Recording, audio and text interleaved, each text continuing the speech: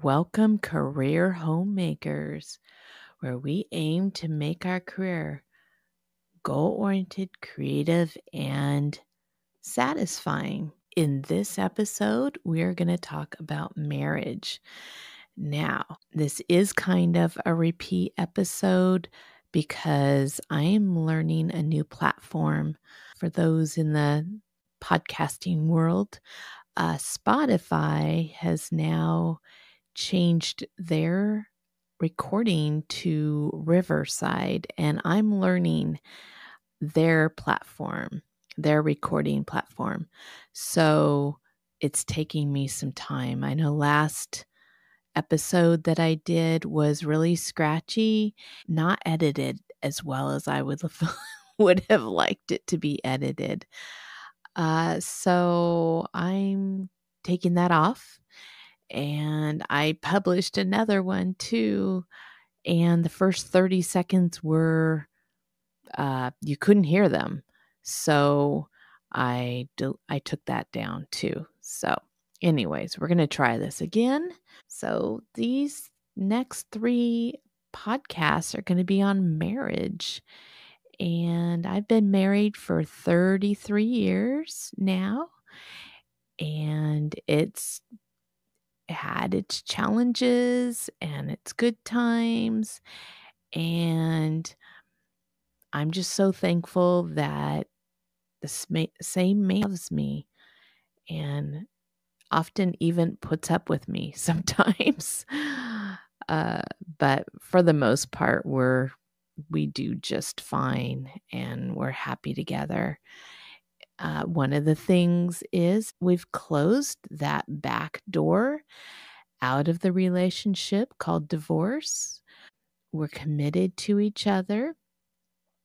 And so it helped us through those rough patches to really work on what was wrong because there wasn't an alternative. We had to. I think that was better for us. It made things better for us. So, with that being said, I'm going to go ahead and read my script. Couples marry, they combine their aspirations, abilities, surroundings, and resources to create a unique lifestyle. The bond between a husband and a wife is special. He is the one you chose to spend the rest of your life with, your friend and lover. Couples realize that their loving relationship is also a working relationship. They work together on mutual interests, goals, and challenges. This relationship is a partnership because of their oath or vows at the beginning of their marriage. Marriage vows said during your ceremony carry weight because it was declared before God and witnesses. Do you remember your marriage vows? If you and your husband wrote your own, take time to review them so you remember what you vowed. Here's a look at traditional vows said during a wedding ceremony. The vows: in the name of God, I take you to be my wife or my husband, to have and hold from this day forward, for better, for worse, for richer, for poorer, in sickness and in health, to love and to cherish until parted by death. This is my solemn vow. So let's pick that part a little bit, line by line. To have and to hold from this day forward. Mates fend off temptation when they are together in the same home and the same bed. Temptations arise when couples aren't having and holding each other. Doing life together is good glue that keeps couples together. There can be times apart, travel, and business trips that keep partners away, but do your best as a couple to have and to hold each other for better or for worse. If you've been married 1 week, you've experienced for better or for worse moments. There are many stressors, even on the honeymoon, and it continues through life. Life is not a straight line. It's more like a roller coaster. So get ready to experience life's better and worse moments together. Our vows remind wives to take, have, and hold him when moments, days, or years get tough, for rich or for poor. Couples go through many financial stages in their married lives. Some years they may be more prosperous than others. Couples must learn to navigate those fluctuations in finances, in sickness, and in health. Many times life takes a downturn. Spouses can come to the quick aid and rescue of their partner. They are right there. Spouses see and know our everyday behavior and can tell when things are digressing. If either one is struggling with health issues, they must be brave enough to talk with the one who has vowed to love them in sickness and health until death do part. Occasionally, we must swallow our pride and let our busy husbands know when we aren't doing well. You may discover that they have been waiting for us to say something. So remember to communicate when you aren't doing well or need help, to love and to cherish until parted by death. To cherish means to treasure, to hold or treat something as dear. And love is an intense, deep affection for one person. Married couples choose to treasure their mate for better or for worse, richer or poorer, and in sickness and in health. In His wisdom, God knew that doing life with someone you love is better than doing it alone. And the man you said vows to is meant to be your closest relationship. So treat it that way. Give preference to your husband over other people and interests to allow room for your marriage relationship. In the Bible, in Ecclesiastes 4, it says, 2 people are better off than one, for they can help each other succeed. If one person falls, the other can reach out and help. But someone who falls alone is in real trouble. Likewise, 2 people lying together can keep each other warm. But how can one be warm alone? A person standing alone can be attacked, but 2 can stand back to back and conquer. 3 are even better, for a triple braided cord is not easily broken. And that third person is the Lord Jesus Christ. He's the third person in your marriage. And with Him, with you and your husband, that is a very, very strong bond. Staying together. The biggest reason for divorce are lack of commitment, financial challenges, and infidelity. Those are the big 3s. I'm going to say it again because it's important. Lack of commitment, financial challenges, and infidelity. Remember your vows during times of crisis. People don't think about their words of commitment when things are going well. It's when things get tough that you have to stand fast to the vows you made on your wedding day. Wives initiate 70% of divorces. Sadly, 20% of these are because of domestic violence. I implore you to seek counsel if you have experienced abuse or are afraid of your husband who may hurt you or your children. So that leaves 50% of divorces initiated by women could be averted. Divorce may have been normal in your family, but for the sake of your marriage, your children, and even your grandchildren, choose wisely and defeat these 3 big reasons for breakups. Defeat lack of commitment with faithfulness and good communication. Then meet financial challenges by planning ahead, being patient with your husband as he builds his career, and using wisdom when buying your first home. Keep close to your husband intimately by taking care of any physical or emotional pain issues with professional care. Don't let lack of attention or commitment steal your marriage. Let's talk about each. Be faithful. Marriage is a 3-way partnership.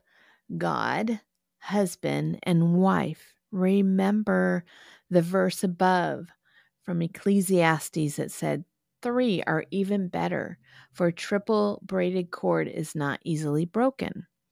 1 or 2 strands could be broken, but 3 together become very strong. Marriages are stronger with God. Prayer and submitting to God strengthen the cord that holds your marriage together. Then keep close to your husband. Respect and please him by doing what he cares for, and he will love you back. Treat him like a child, and he'll either resent you or become like one of the kids.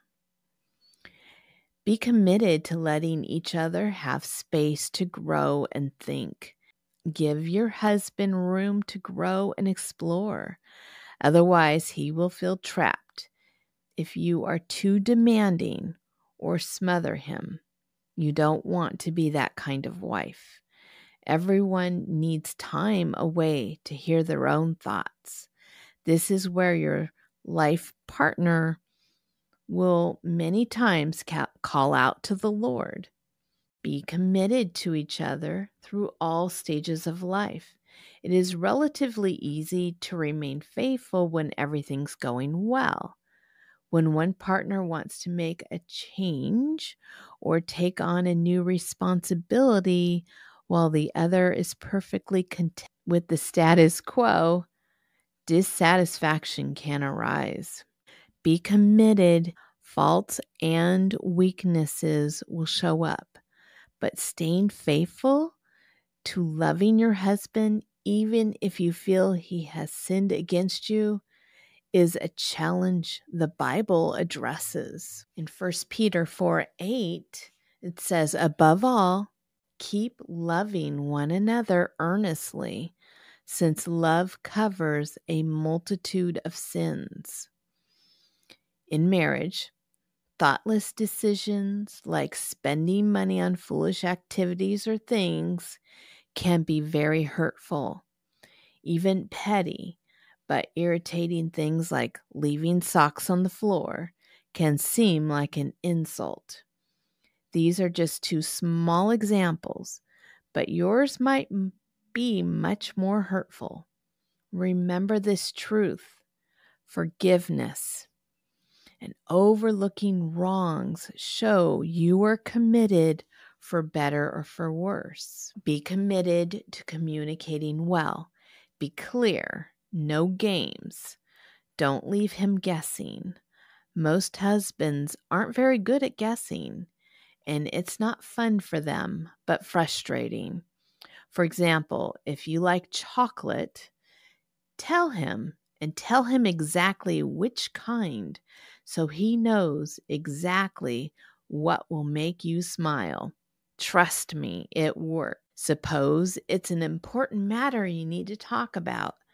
Check his mood by discussing a normal matter. If he's willing to talk about it and give his input, maybe he'll discuss something bigger. But first of all, always be careful. Ask God about the issue first.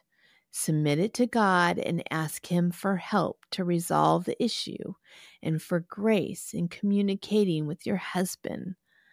God wants to help, so ask. Be humble while communicating. You've already laid it out before God by praying. So trust God with your husband and his decision. It may need to wait.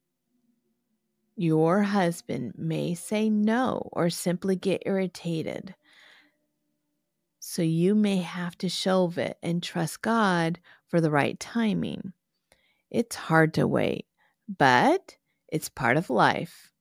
We do a lot of waiting. And waiting is for your husband to come on board with something you feel is right for your family. Believe me, I've been there, and every Christian woman has. Be approachable by listening and responding well. Couples who communicate well are like a gear. The teeth match up without grinding. Do sparks fly when you and your husband talk? And no, I don't mean the good kind, the kind when you are not aligned. Many times we respond this way because of lack of trust. Previous experiences did go as expected. Another factor is the way your parents handled conflict. You may have grown up with different communication styles. One is more aggressive and loud and argumentative than the other. Neither is good because conflict has a purpose, pushing us out of complacency and forcing us to make much needed decisions and changes. That is the purpose of conflict.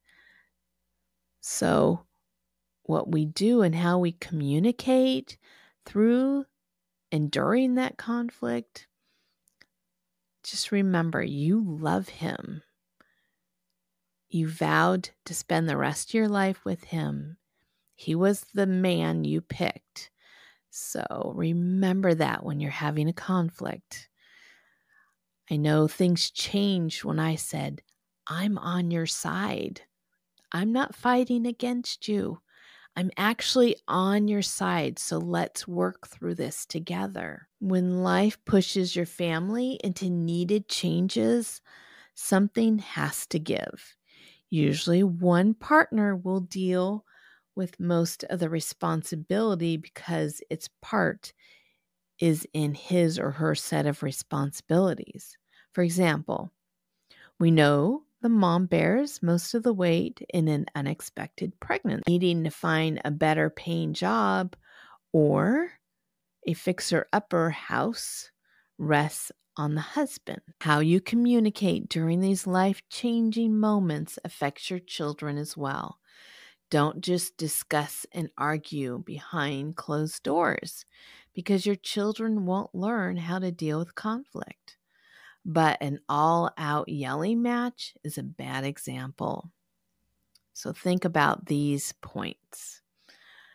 Ask yourself these questions about how you and your husband communicate. Will you discuss important matters in front of your children? What did your parents do? What is you and your husband's communication style when dealing with conflict? A, loud and angry. B, try at all costs to get out of the conflict. C, never bring up a conflict. D, pray together and discuss calmly. Thank you for listening to Career Homemakers. Hope that this is helpful to you and your marriage.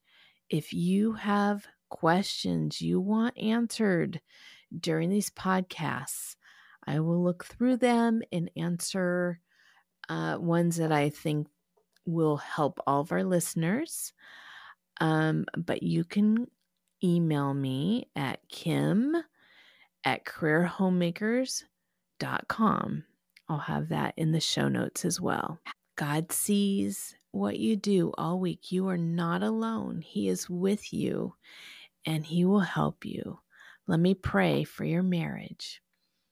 Dear Lord Jesus, we love you. We are so thankful for our marriages.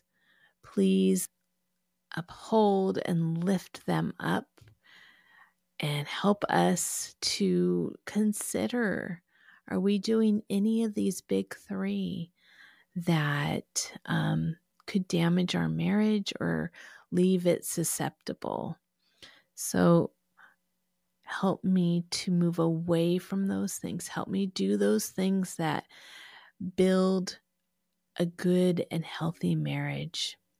We pray these things in Jesus' name. Amen. Have a very blessed week.